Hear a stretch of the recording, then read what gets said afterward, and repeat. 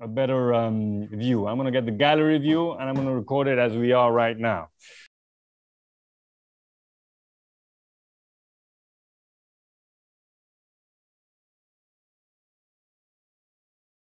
Thank you guys so much for this first session. Of course, I am in a privileged position because I know you all and you're all my friends as well. So we're just here to share ideas and perhaps inspire each other somehow. You know me, I'm Felix Bachmann Quadros. The Bachmann is the Swiss. I use the Quadros so people don't talk to me in German when I'm in Switzerland, because I don't. I'm an artist, I'm a writer, I'm an actor, I'm a performer. I work with virtual instruments. Francesco Carrino is my partner in arms in hostartist.network. This drives my life, my creativity as well, finding solutions, transforming structures today into something slightly different, finding and defining several aspects and uniting them in my own self. So that's me on a nutshell. So, hi to you all. My name is Nicolás. I'm connecting from Buenos Aires, from the old district, San Telmo. I've been working in communications for, I guess, the past 18 years, for mostly my entire professional life. I specialized in political communication. I own a small agency focused on public sector communications mainly. I've been doing that for the last 9 years. I've focused a lot in public policy. That's an issue I'm very interested in. I teach in 2 different universities here in Argentina, mostly, again, political communication. This was a year and a half ago. So in the middle of our COVID pandemic, I started with a new partner, I guess a technology company, which is basically providing a platform for video on demand and streaming for clients. And I've been engaged with the arts along my life. I'm, I guess, a part-time musician, or it's my hobby. I have a band. I've been playing with a band for 20 years now. And I've been engaged in some small theater productions with my mother, who's been producing theater for the last 30 years now. And I've known Felix since high school. So very happy to meet you all and be a part of this session. Indeed, we share with Nicolás a very stimulating and constant intellectual relationship, as well as our friendship. Hello, everyone. Again, firstly, Felix, thank you for inviting me along to this wonderful event. It's always good to bump heads with interesting people and to discuss issues and whatever really that comes about. So I'm very excited about this. My background is quite varied. I started initially studying economics and finance when I initially left school. I did a master's in finance back in the day. I ended up working in banking for many, many years, in the capital markets effectively.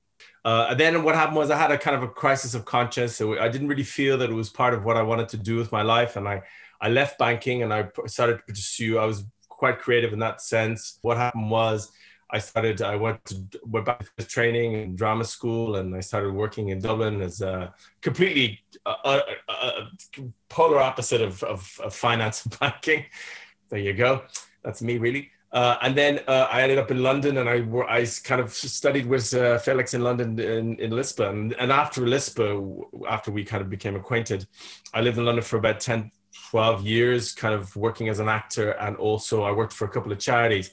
So what I do now really is I lecture in business schools here in France, in Bordeaux. I actually live in Bordeaux now with my wife and 2 children. And I lecture in finance, international currencies. On master's programs, I teach communication basically to business students. So I'm combining my theater training background with my business training. My focus is very much about emotional intelligence, soft skill training, leadership development, that kind of thing, communication styles. Just at the time that I was kind of living in London, the financial crash had happened. So a lot of people were kind of, friends of mine were economists. I got involved in this charity, positivemoney.org, and we were basically about educating people about the money system effectively. And I do a whole kind of program on where does money come from. On a kind of a tangent project, I ended up establishing the Brixton Pound, which is an independent currency in London. And my job with the Brixton Pound was to go around local businesses and convince people to accept a new currency as part of their day-to-day trading. Now it's 15 years later and it's gone digital. Wonderful. Thank you very much. Yeah, we'll go into the currency experience hopefully. Great.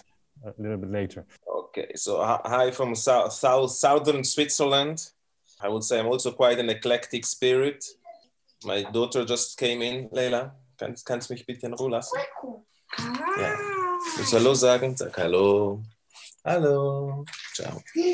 Lots into filmmaking. I'm a documentary filmmaker, I would say, mainly. So I have also an atelier here in Lugano with a friend where we organize exhibitions and various events, whatever we find interesting. So we jump in. I've been also collaborating with Felix whenever I could. Let's say even a music video that just came out yesterday. And a rock music video, like, you know, something I have never done before, but it sounded fun and it was a good project and a good band, so we did this. And what else? I would even say late in the last year and a half, I got quite interested in cryptocurrency and NFT and all this new thing that's coming up. A friend who is coming out with a series of collectibles of these, you know, these digital items, and so I'm following it to understand more the process, that all the technical aspects of it and things like that.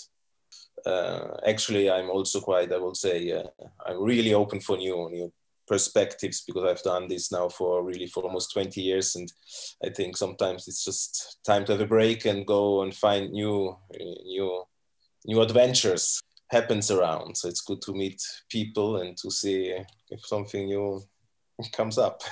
Novelty, indeed. That's what we're here for, and I think that's part of what's happening today in the world. Jan, just give us a touch of your background, where you're at right now. So first of all, hello everyone from Sweden, from the most northern part of this conversation, I guess. And thanks for inviting me, Felix, of course. Thanks for having me. We had a chat just recently and I got really curious about the project. And at the same time, we realized how much it has to do with things that I'm heading to. Let's start where I'm coming from. So the way I ended up here might have to do with the fact that Felix and we did a lot of music in the past when I was living in Ticino at the time. A lot of music with a lot of other crazy people. But by training, I'm an interior architect, originally from Germany, but my kind of career then developed into something totally else. I spent a lot of time as a researcher at Swiss universities, mainly focusing workplace design, and that was at the time before the pandemic, of course, and that was where people were still figuring out, like, oh, is home office ever going to work, right? So it's a fun fact seeing us now here, and that, you know, that was already a bit of my concern in the past. Currently, though, I'm 90% manager. I'm head of the design unit here at Gothenburg University, leading a team of 40 faculty members and 10 PhD students. And we run 3 different MA programs, one in embedded design, one in design, and one in child culture design, and also a bachelor's in design. So I'm kind of trying to hold that all together. But where I'm heading to is getting more back into maybe working on contents, teaching, education, and coaching. I started coaching also other universities when it comes to curricular development, because the higher educational sector is highly in crisis, to put it soft, to be honest. So where I'm heading to currently from a content point of view, and maybe that connects a bit to what Conor was saying about the economy and certain paradigms that also came up there. So I don't know how much you're familiar with Kate Raworth's double donut or the donut economics. So this is something that kind of also gets more and more discussed in the design community. So what I'm currently working on is on models, how to combine design and systems thinking, and how to feed that back into design education in order to avoid that, you know, people or designers mostly are being taught how to become either a very good individual, which kind of, you know, is we're not going to have, you know, hundreds or thousands of superstar designers. That's not what we need. So there's clearly something missing there.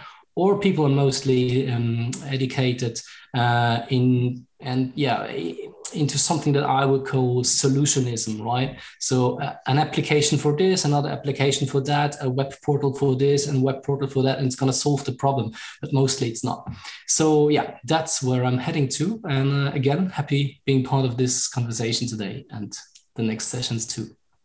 Oh, hello, I'm Francesco. I'm Italian, but I live in Switzerland since 2008. I'm a professor at the University of Applied Science. I'm a computer scientist. I teach programming, so not soft skills. We are looking to teach not soft skills, like the exact opposite. So in my day life, I teach how to program microcontrollers. Earlier on, you were talking about the precision of time. So also teach something about this because we need timers on the microcontrollers. But I do also research mainly in two fields. One is human-computer interaction with, let's say, a bit more on virtual reality, augmented reality. And the other is data science, use machine learning, artificial intelligence in general. I don't have a focus, let's say, a field in which I work more. The idea is to put technology in the service of other fields. I work a lot with, in the past, with social, in the social field in health. We work with kids with intellectual disabilities, how to use virtual reality to train them to everyday life situations, something like this. For me, what's very interesting for me is like to have this interdisciplinary project in which technology is just a part of the solution. There is this innovation that comes a bit from technology, but I like to work really with people coming from other fields. It was in one of these projects that we met the first time with the Felix. It was related to the age, people with how to use virtual reality, also to inclusion. We talked about the ageism, so sort of racism, but towards age. Thank you so much. That's there's a lot of information, I think, right now in this room, this virtual room. I'll give it a shot just to start relating ideas. Please feel free to raise hands and ask questions and generate and stimulate discussion and meeting places for visions to coexist. How value is being transformed today through our relationship to the virtual world. And more so in the last 20 years has definitely shifted the way we perceive reality and the way we're relating and the way we're relating issues within our human understanding of things. Of course, more than ever over the last 2 years, we're living in this extraordinary change and shift. And that has been a sort of a catalyst, talking about time, in our relationship with these kind of environments. The fact that we're living now in this in this actual moment, speaking through Zoom, this catalyst of the COVID and the virus, which is pretty much an invisible thing, attached to technology, which is pretty much something that allows for the invisible to become visible, is generating and opening possibilities. And this is what I'd like to focus on with you guys, in the sense of course, we need to define a few things. What is value? Where does it come from? What is currency? How is that changing? You know, all these possibilities of distributed ledger technologies, all these issues with now non-fungible tokens, questions that come about that we can ask each other and see where does everybody stand about that. Back in the 1910, this book come out called The Rite of Passage with this French folklorist called Arnold van Genet. And he coined the concept of liminality, which means in the rite of passage, which is ingrained in all traditional human environments. We have rituals, we have rites of passage, meaning changing from one status to another one, right? So this liminal moment in rite of passage or in the actual ritual was the actual moment when the structures fall, when the status that we leave behind us is not going to be the same as the status that we're going to acknowledge or represent as an identity once the ritual is done. Back in the 1980s, an anthropologist and performance artist called Victor Turner took this concept of liminality towards something broader, to a societal environment called the liminoid. And this would happen in extreme cases, such as in wars, like the world wars, and situations of pandemic, like we're having and we're living today in a global scale. So this is pretty much the first time that we're living this kind of transition entirely as a human species together, not necessarily as a tribe or as a city or as a specific country, but as a global human species. We're going to find ourselves in a completely different environment. Perhaps thought processes will be different as well. Jan, for example, you deal a lot with the way generating design with, for example, hierarchical elements. What happens when these hierarchies fall? What happens when elements become interpretative rather than a result-oriented scenario, no?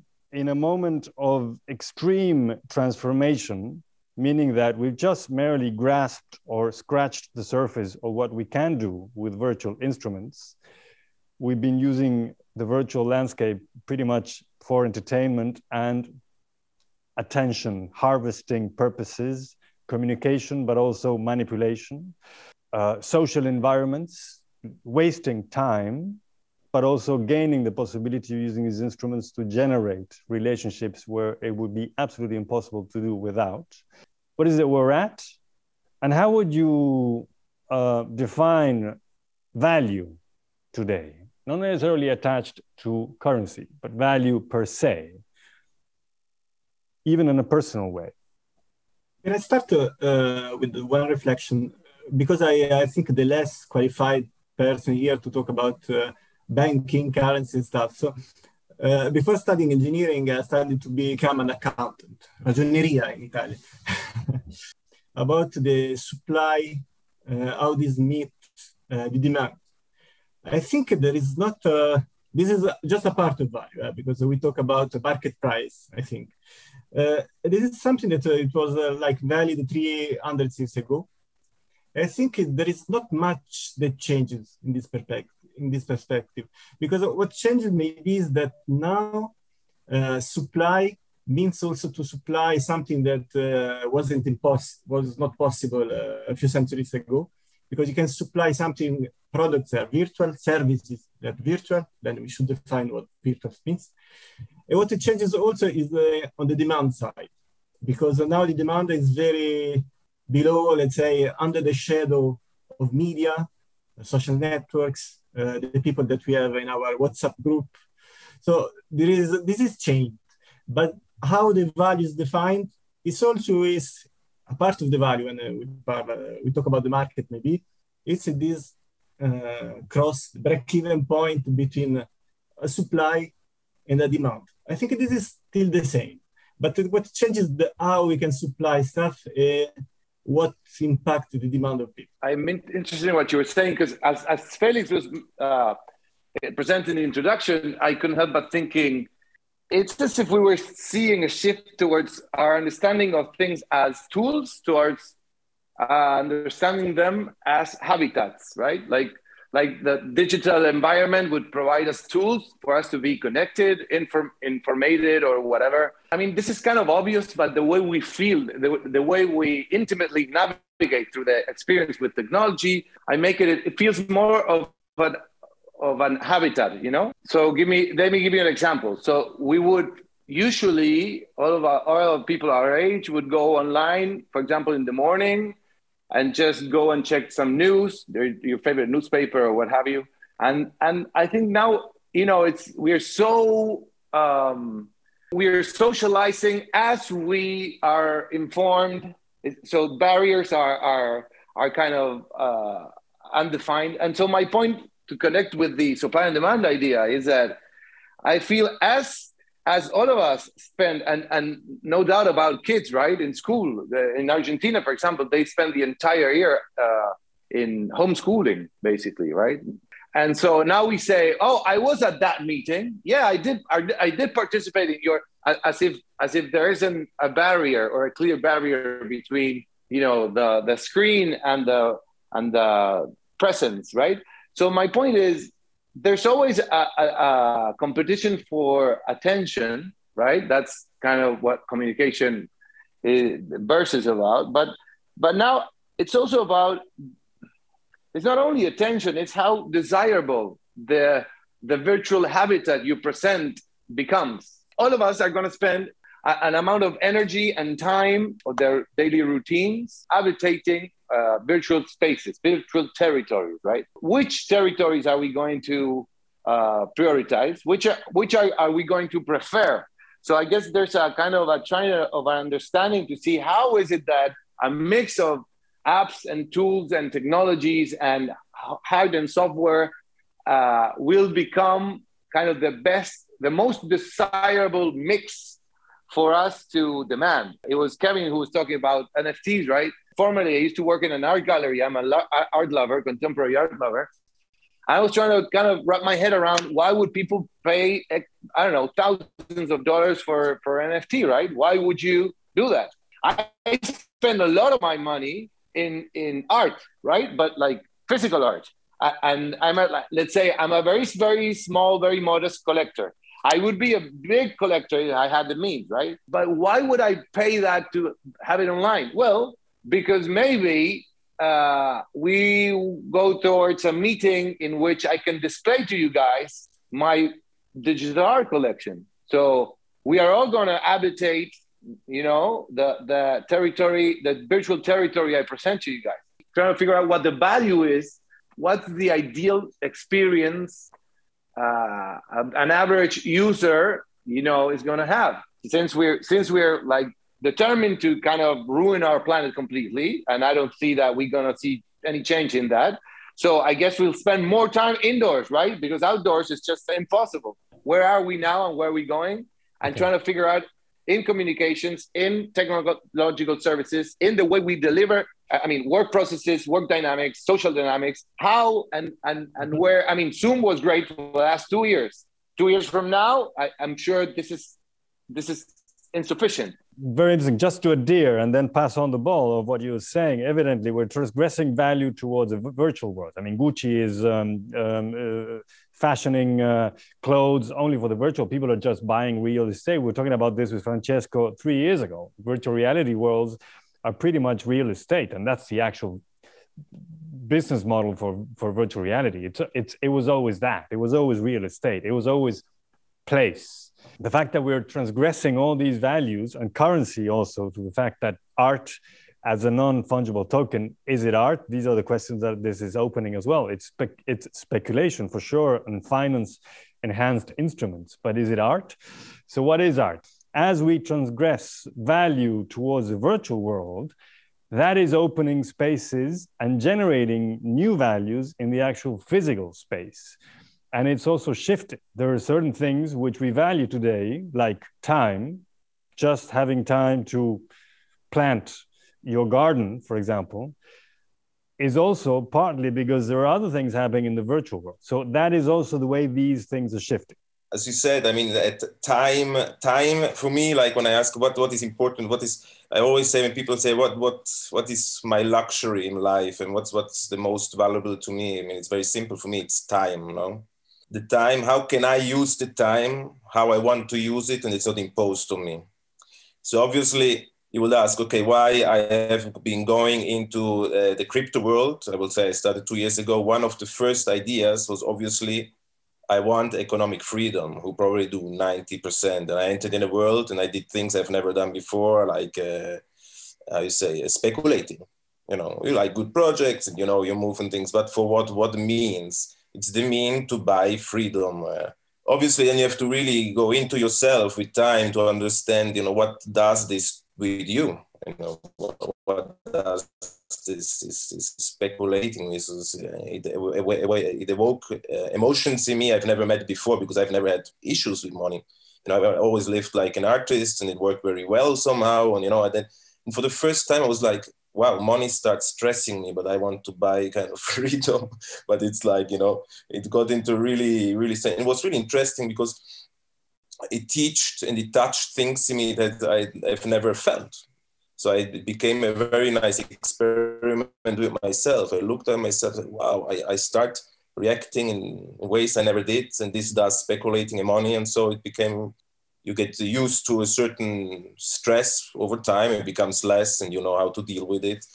But then I must say, the first time I really started to understand the potential, I would say, of all this world of NFTs, because it became creative. So I could relate what's probably more in my essence. I mean, as you said, is it art or not, or is it valuable? I mean, value is what I give value to. I mean, a piece of gold is why it's valuable, because I say it's value. Okay, then it has its history, it has historic background, and but the same is with pixels or not. I say, okay, I think this has value. I like it, maybe just out of the beauty of it. And anyway, with NFTs, you know, there's a whole thing with the contracts you can attach to it. You can decide a lot what should happen to even the value that it's attached, for example, to an NFT. You know, you can say it goes to charity, it goes to this, every resale, you know, in our world of filmmakers and so in the royalties, you know, you have much more power and much more for now. I mean, now this is like the ideal. I mean, even internet at the beginning, we thought it's going to be a great thing and freedom and thing, and we know where it ended up. So there is the danger with the Web3 is for me exactly the same. I mean, exactly. It's, you know, we always tend to pervert beautiful potentials as human. I don't know why, maybe because we are greedy. Pacing into what you were saying and just forking out the idea to Jan and to Conor in a different way. I think it's interesting. You were saying how your experience with NFTs and the way you're dealing creatively with that is changing you somehow as a person. You were talking about that also, Jan, in the sense of of course, we're talking about value in the sense of it's always a common consensus in a community to a progression of trust in time, right? That's, I mean, if you want to establish value in the sense of currency, also in the sense of a specific element of exchange. So Jan, we're certainly experiencing more than ever today the fact that taking care of who you are personally and generating a status of health in your life, in your thought process, in the way you relate, in the way you expunge your creative experience has a value not only to yourself, but also to community. So what is that? How is that organized? And just before I go to you, Conor, I'd like eventually to go to another question for you, which is value essentially and by definition centralized? Okay, so let me draw in also two examples by referring to what Kevin said and Nicolás and Francesco. But first of all, let me lay out maybe like a triangle of relationships that I kind of connect to value to the term value. Rather than a triangle, maybe it's circular, and then it's kind of moving away from the center. So if you imagine at the center of the circle is what I would define as a perceived value, okay? I'm convinced that something has a certain value to me, or talking about a collective, a community, we are collectively convinced that something represents a real value. That can be different things, like it can be material value, it can be, you know, rules that we agree upon, right? So let's put that at the center. Actually, that kind of rules is already the second circle. I would say it's agreed value, right? So we agree that that piece of paper with written on 10 Swiss francs, which doesn't exist, is worth that money, right? Let's say that's agreed, the agreed part. And that can refer to many other things too. And then at the outmost outer part, I would put a circle, and I think that is the one that we mostly rushing towards in many fields is the illusion of ownership, right? We still think that we own anything on this kind of planet, right? And we still kind of believe that kind of thing. And especially in the NFT case or in the virtual space, that becomes quite of a farce, I think. And now let me pull in some examples. So one example is if we go to Kevin, who was saying what I really kind of striving for is the freedom to have my time. Now, when you take a look at, I think it is still the most valuable or the most expensive, let's call it like that. The most expensive NFT that has been sold is Every Day of My Life, sold by proposed by I think it's a British artist called Beeple, right? But the interesting thing that Someone paid, I think, 69 million something for it. But attached to the NFT is a process that people agreed upon with the person who bought that each and every day he will kind of tweak that NFT, that visual part of the NFT that is somewhere available on the net for the rest of his life, right? So behind there is quite an amount of time that is dedicated. So there we have like this kind of relationship that suddenly becomes tangible in some way, right? Let's take another example. The German art forger Beltracchi, who got arrested, spent some time in jail, and then suddenly moved to Switzerland, very close to Lucerne, where I used to live, and started working on some stuff. Nobody knew what.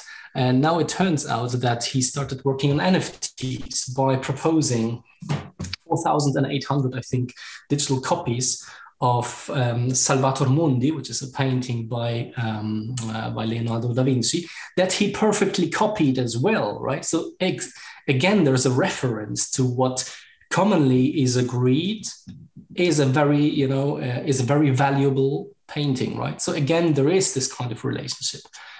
Where it kind of comes apart a bit, I think, is when we take a look at what is happening and where this kind of illusion of ownerships kicks in is when we take a look at what is happening with the metaverse, right? So suddenly people are buying into the metaverse, buying virtual space in the metaverse. Zuckerberg at the same time is having meetings with the Pope and other representatives of, spiritual leaders or religion, so that in the future people can, practice the spiritual or religious habits in the metaverse, which is a private space. It's privately owned, right? And so none of those paying even the craziest amount of money will ever own it, because it's owned by a company anyway. So this is like, walking into a mall and doing my daily meditation at Walmart or somewhere. So it's also a bit of a craziness going on there. And for me, this is all somehow related to this kind of circle of the perceived, the agreed value, and the illusion of ownership.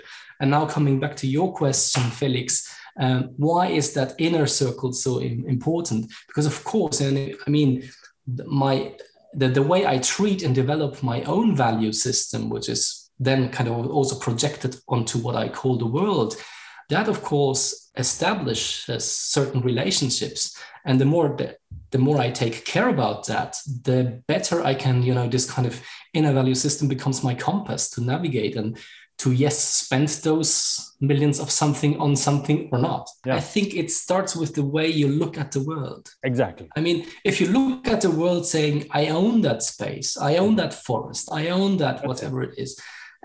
And that is what I mean by the illusion of ownership. I mean, at the very end, we're guests here, right? So this kind of way of looking at things from an ownership perspectives leads to a lot of these kind of social and planetary boundaries that Raworth is talking about.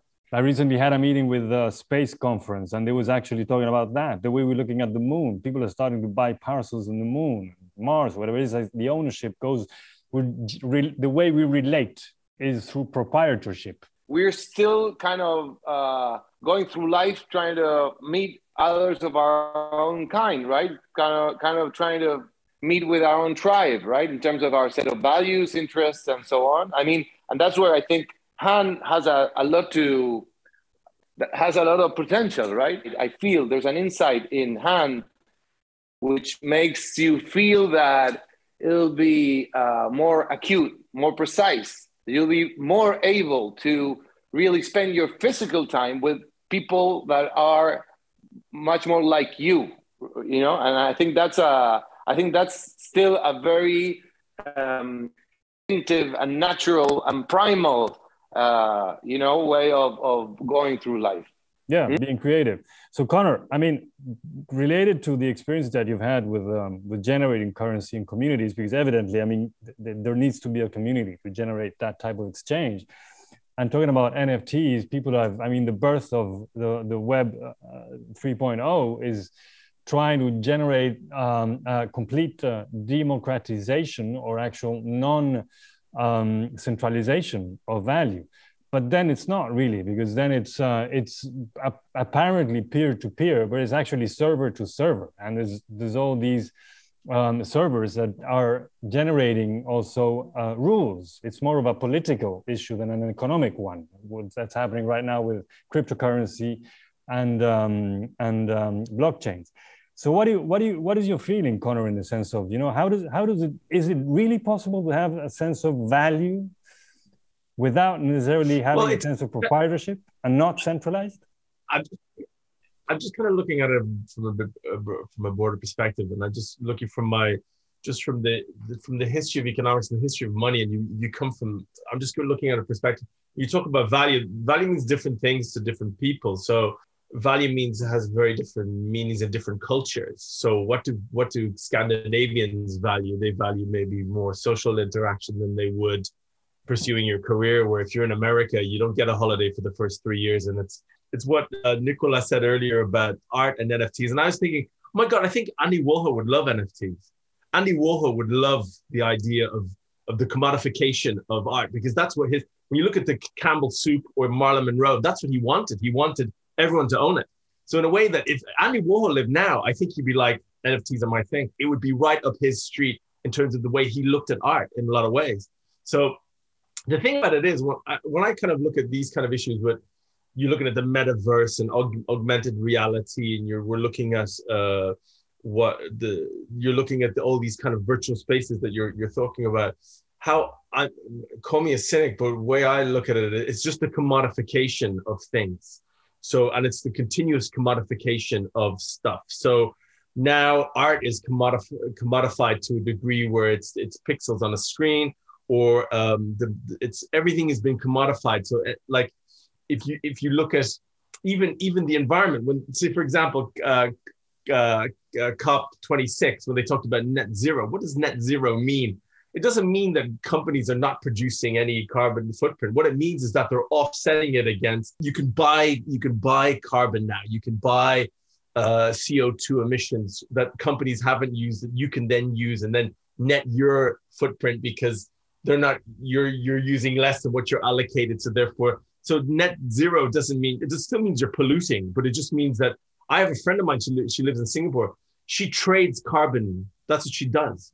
So it's commodified. So even the environment in terms of pollution has been commodified. And it really does come back to, like, Felix, you talk about real estate. It isn't like the metaverse. For me, it's just I mean, when I look at it, I go, that's bullshit. I ain't getting involved in that. I'm not even on Facebook anymore. I don't even bother with it. But I'm thinking, they're not thinking of me. They're not thinking of the millennials.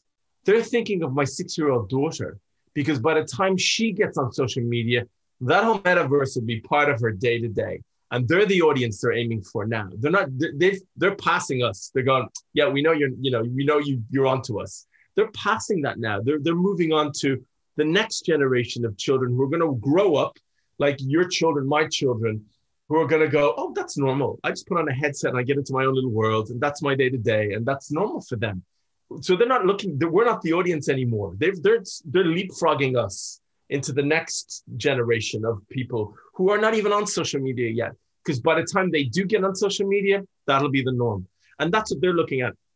I know, I'm straddled the analog world. I remember when I was a teenager, when I was like in my early 20s even, the internet didn't exist, never mind smartphones. So they know that we're onto this. They know that we're kind of skeptical of this world, but it's just the continued commodification. And when you talk about NFTs and currency, and getting back to what Jan was saying about perceived value, when you look at currency in the history of money, and all money, in fact, money, and it's an economic definition. It's a definition of economics in a lot of ways. Is like value is anything you give to anything. So if you value it, then it has value. So the way economics would look at value is this: if you're willing to pay the price for it, that's its value. There still needs to be a consensus. Well, it depends. Like when I was establishing the Brixton Pound in Brixton, there was a team of us who did it. And I lived in Brixton at the time, so a friend of mine is an economist, and we said, let's do this thing. And it was kind of a project that I kind of jumped in on. So I went around businesses and we said, right, we're starting a new currency. And the Brixton, it's still there. You can go and have a look at it. Brixton has a very Afro-Caribbean kind of feel to it.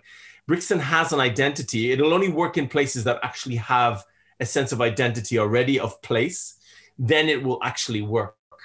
But what gives it confidence is the fact that people buy into it. It's very simple. I don't know if you've ever watched the video about the guy who's dancing at the concert and nobody's doing it. And then it's not the guy who dances, the second guy who steps up and backs him.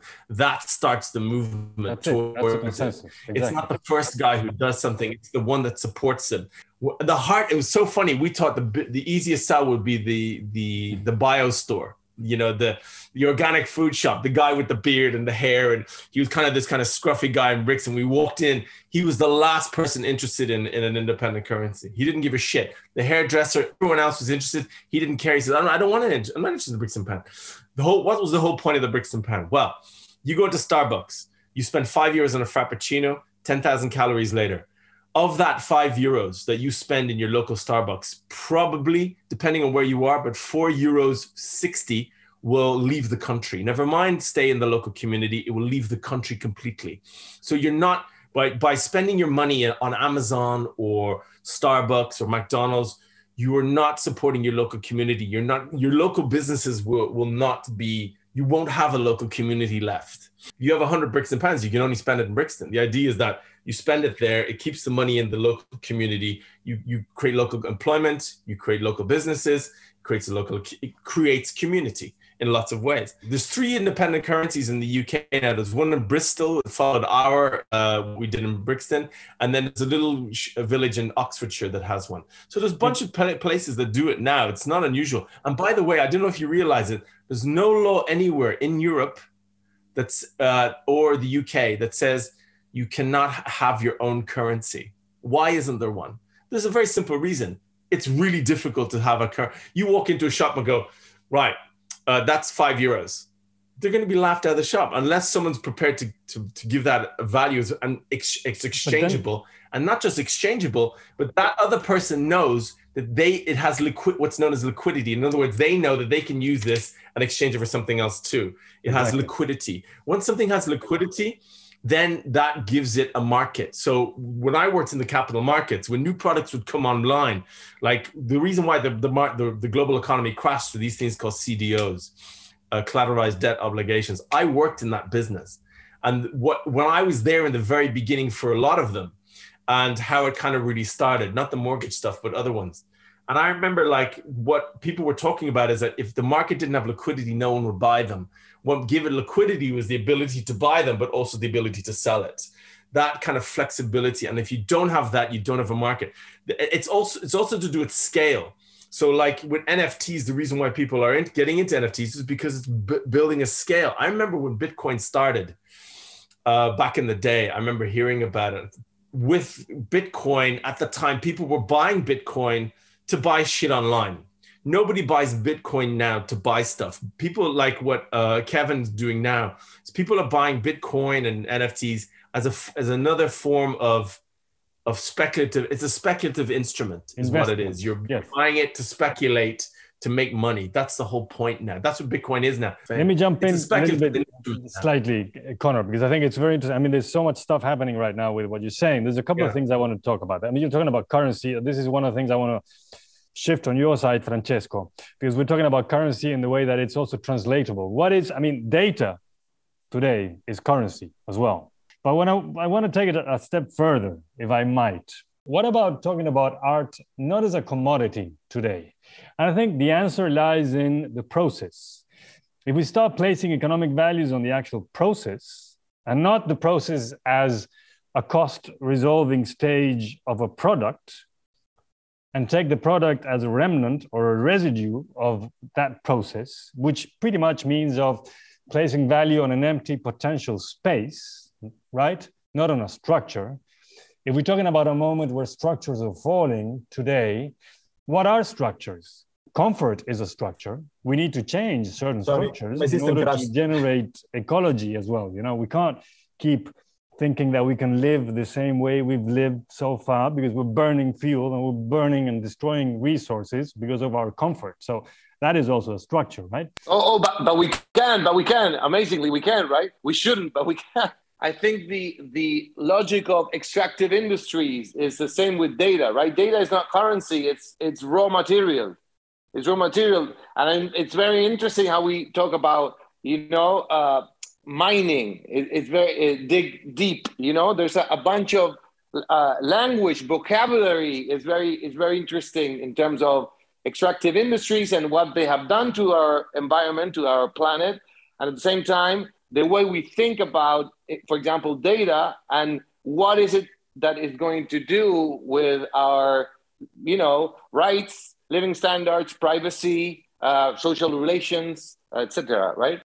I totally agree with Nicolás, because I think that data in itself is not a currency. Also, I think that NFT, in some way, it has been disruptive, but in the beginning was not something that it was intended to be used as it is used now. It's just a tool that could give value to something that before was not valuable or not easy to put value on. An example is like digital art. Anyone can copy pixels, have the ownership if you want, because I copy my hard disk of something. But the NFT was a sort of answer to, if there is agreement, go back to the agreed value talked about from Jan. If you all agree that, okay, NFT is true, it's not a farce, we all believe this, we live in this illusion, okay, there is value, because we agree that there is value. But I think the NFT, what is interesting is trying to provide a technological answer to this, because there is also this data that now are shared. The blockchain is based on this idea that we all agree that if the majority of people that have a copy of the blockchain say that an exchange is true, then it's true. It's something like that. So I think NFT, we can see them like a tool that could provide value to this. Then, of course, nowadays, data is value in the sense of raw materials, because working with artificial intelligence, for instance, we need data to work with that. It's like oil. We need this to fuel our algorithms. So we need to pay for them. But this is my perspective on this. And in fact, artificial intelligence is generating a shift in the way we generate science. Interpretability is taking over predictability, because there's an interpretation of data. Like I had a meeting 2 days ago. We work with a company. We said, okay, now we have this algorithm, fantastic, can understand your product, what you want to do. Okay, you have this schema in 2 dimensions. This is this product, this is the other product. The person from the company asked, okay, what's the meaning of this axis? What the mix? What is why? We said, there is no meaning. It's the system that understood this data in this way. There is not a physical meaning of this. Actually, the system understands this in 50 dimensions. We try to visualize this in 2 dimensions, but with no physical explanation. It's important for the machine, but not for us. It's wonderful. So yeah. It is part about explainability. It's very interesting, but yeah. Let me read you a quick quote I've just read a few days ago by, what's her name? Laura Spinney. Contrast how science is increasingly done today. Facebook machine learning tools predict your preferences better than any psychologist. AlphaFold, a program built by DeepMind, has produced the most accurate predictions yet on protein structures based on amino acid they contain. Both are completely silent on the way they work. Why you prefer this or that information, why this sequence generates that structure. You can't lift a curtain and peer into the mechanism. They offer up no explanation, no set of rules for converting this into that, no theory. In a word, they just work and do so well. Let me throw in some provocation here. Isn't that the same thing with art? I mean, let's suppose that, okay, we have now all these systems going on and they're obscure, We don't know what is going on in there, as Francesco said. But sometimes we get outputs that we then kind of try to interpret and to curate, right? We become curators of this and that. Well, it's the same with art, you know. We don't understand what was going on there when someone came up with something on this and that. It's just kind of came out that way. And then we start, you know, attributing meaning to it, attributing value to it, and start to curate it, start to trade it, and so forth. So maybe that's a provocation, but I see quite a strong parallel there. So how do we deal with this? Going back, Conor, as well to what you were saying before, I mean, the represented side of the symbolic aspect of art, which is inherently in the process. The product becomes a commodity. But what if we put our value on the actual process that transforms reality? I mean, there's so much to talk about here. I mean, my mind is going off in 100 different ways. What everyone's saying, it's really interesting stuff. But I just want to come back to something. You actually asked me a question about centralized earlier, and which I didn't answer. But I want to come back to a point that you made about AI and about information technology, and Francesco was talking about machine learning and data mining, and Nicolás was talking about data mining as well. I don't know if you realize it, but Google owns 85% of all AI technology globally. They're buying up anyone who's working in AI. If you want to get a job when you finish, you end up working for Google at one point or another, or you start a startup and they buy it. There's a whole area I'm really getting my students to look at. It's called surveillance capitalism. And I'll give you an example of surveillance capitalism. You talk about information, about what people know. Like the whole metaverse is like, do we own that space? I think Jan talked about it earlier as well. We don't own any of that space.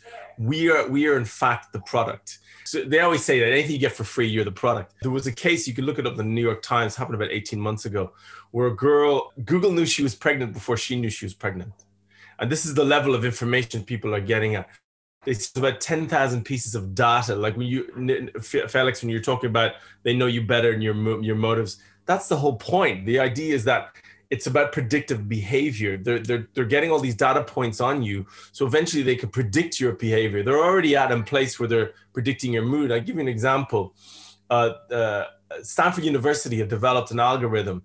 About in the last year, 14 months, it has a facial recognition algorithm, and it goes onto your Facebook or your Instagram, whatever you have. It'll pick 3 photographs of you. It could be a photograph from last week, one from last month, one from 10 years ago, one when you were a baby. It'll just select 3 photographs. From that, it'll facial map you, and with a 91% accuracy determine whether you're homosexual or not. This is where it's going with data technology. And it's about these algorithms finding out what you want to do tomorrow. What mood are you in now? Are you in a mood for a pizza? Your Instagram 10 minutes from now. Another example was Pokemon Go. They're walking around trying to catch these a virtual space that everyone thought they were part of, walking around trying to catch these Pokemons in the streets. And you'd see, I remember watching people walking. I was like, what are these people doing? Anyway, Pokemon Go is owned by Google. And that was the game everyone was playing, but that wasn't the real game. The real game, and they used it as a social experiment in a way. The real game behind the game that nobody knew about was this. They were trying to move people around. And what would happen is Starbucks and McDonald's and stuff would pay Google, who owned Pokemon Go, the game, to place those icons outside its door. So people would, like 10,000 or 100 people would go or whatever, catch it and go, oh, I'm outside of Starbucks, I'll go get a coffee. And Starbucks, how they made money was that all these companies were paying Google to put these icons around their premises so that it would get people to go places. That was the real game. Because it's very interesting, this part about Pokemon Go. I work on a European project. They exploited almost the same idea, but the goal was to promote healthy lifestyle. Like you need to go for a walk if you want to catch your Pokemon to win points, about gamification. It was about behavior change. We worked with psychologists working on behavior change to develop this application. They are doing the same to get money, maybe. But what I want to say, maybe because I'm from the technological side, in itself, the tool is neutral. then it depends on how you use it. Looking at history, certainly when a lot of people don't know how the game works, and if you see that, you look at the steps through how things work, like the first step is what do you want? Okay, now we know what you want. Okay, now it's predicting behavior. Once some sort of entity has 10,000 or 20,000 data points on you, then you're into a realm where what's the next step after that? The next step is control. You start controlling behavior, and Cambridge Analytica demonstrated that when they were collaborating with Facebook, and they changed elections in a couple of countries. It's called digital exhaust. It's not even information that you and I would even like. Do you spell the certain word the wrong way constantly, or what words do you search? Yeah, I wanted to jump into what you've said before when you were talking about processes. Like, isn't it much more about the processes? And I mean, if you look back in history, and let's take literature and art as an example, in a post-Barthes mindset, we are there since for 100 years now, nearly, right? So the text that really kind of is written at the moment when it's read, right? That's what Roland Barthes wrote in his famous essay, and then has been followed up by the Fluxus movement. Umberto Eco has discussed this in his Opera Aperta and so forth. So we know that the problem is, or the challenge, I would say, with nowadays processes is how accessible are they really for human beings? And this takes me back to what Francesco said. Like, of course, that system is good at managing 50 dimensions. We are not. So it's not a process that is accessible to us unless we kind of create interfaces that gives us access. So the kind of participation in the process thing is becoming harder and harder the more we move on with certain things. Or another question of yours was like, how do we deal now? What strategies could us help to navigate these challenges that we were discussing? And I see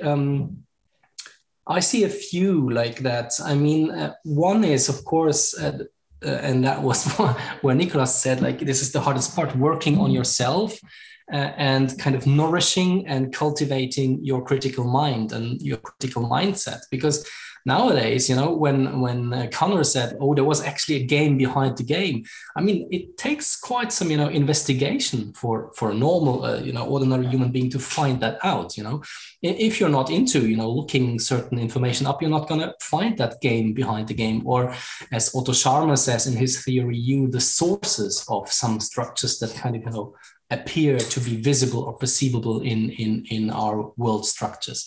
So I would say it takes, besides the critical mind, it takes some strategies of forensics even to, go deep into, do a deep investigation, in certain areas of friction in order to really understand what is going on. It takes some, when it comes to adaptation, to certain things that are happening. There is a very nice concept that we might pick up later in one of our following sessions, the one by Nassim Nicholas Taleb, anti-fragility. So how do you deal with reoccurring kind of crises and events that are beyond our understanding, but at the same time you kind of need to adapt somehow? And the third part, or kind of strategy, it's not a strategy, it's again, it has to do with ourselves, is an extended concept, or not concept, extended practice of empathy, because that is what is getting less and less in all this, right? Or it deconnects us more and more from both each other, from our living environment, and also other entities that we created or that are coming into. So maybe that's a bit of a kind of take on your question, what can be done or what can help us to kind of move forward. This technology is certainly generating a sort of oversimplification of our reality, whereas we're living the opposite physically, and in reality we're actually living a complexification of life, putting value in the in-betweens, in the relationships of things. Like fungi today are being rediscovered, because we realize right now that the whole underneath of the forest is like a miraculous brain constantly communicating because of the fungi, you know? And we didn't know that because we thought that trees weren't really communicating between each other, because we're always focusing on the actual structure and not on the relationships. It's actually in the synaptic relationship that we generate memory. It's impossible to adhere physically.